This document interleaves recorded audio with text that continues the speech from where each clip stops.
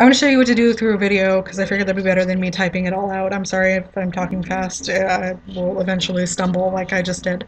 Uh, I have Photoshop. That's the only program I have to use. If you have something else, I'm sorry. I can't really show you what to do on there. Open up the image you want to use. I'm going to use this because I already had it open. Uh, make a copy of it.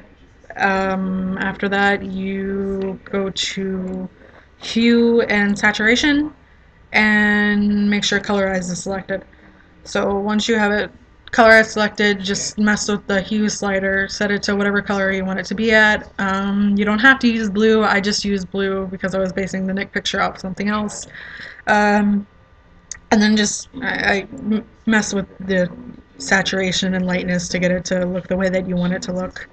It doesn't have to be exact, I guess. Once you're done, just exit out of that. Then make sure that the copy layer is selected. Then go to Filter, Distort, and Shear. Once you're in Shear, make sure that Repeat Edge Pixels is the one that's selected and not Wraparound.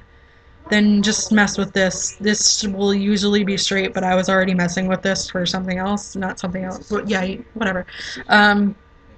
And just get it to the point you want it. If you mess up at any time, just press Control and the cancel will turn to default, and once you click default, they'll turn this back to the straight line that it was at before, but you're going to have to click Repeat Edge Pixels again because it sets it back to wraparound. And then once you have that, just press OK.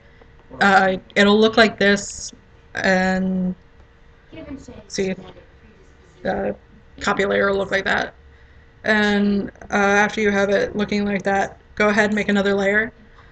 Either go to Edit and Fill or press Shift F5 and it'll bring up the fill command. And once you're in there under Contents, make sure it's set to 50% gray.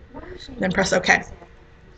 Now that we have that done, make sure that that layer is still selected and go to Filter, Filter Gallery, and go to the Sketch folder, go to Halftone Pattern, and make sure the contrast is set all the way to 50 and that the pattern type is set to line. And then for size, just mess with it because I don't remember what size I used for the Nick picture, and I know it'll look different if you're using, yeah, it'll look different. Sorry. Okay, just press OK once you have it set to where you think you want it to look, or where you think will look good. If it doesn't look good, just go ahead and redo the step because I know it's always trial and error when you're trying to make stuff. Once you have that, go to Select, Color Range, and then instead of sampled colors, make it highlights, and then press OK. So now that'll all be selected. And once that's all selected, you're going to want to make the copy layer active again. And then go ahead and press filter mask, or not filter mask, but layer mask. Make a layer mask for that. So now that we have that, we can just get rid of the fill layer, and it'll look like this afterwards.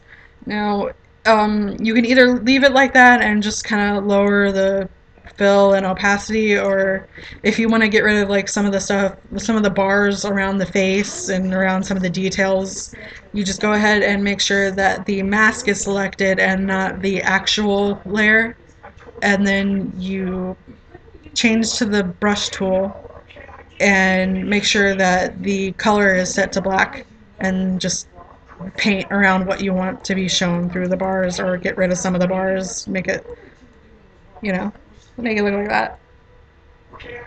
And then after that's done, that's pretty much all I did, except for a whole pixel burst around it. The pixel burst thing, I watched a video tutorial to do that, so I figured it would be better if I just linked to that instead of try to sit here and bumble over it a little more.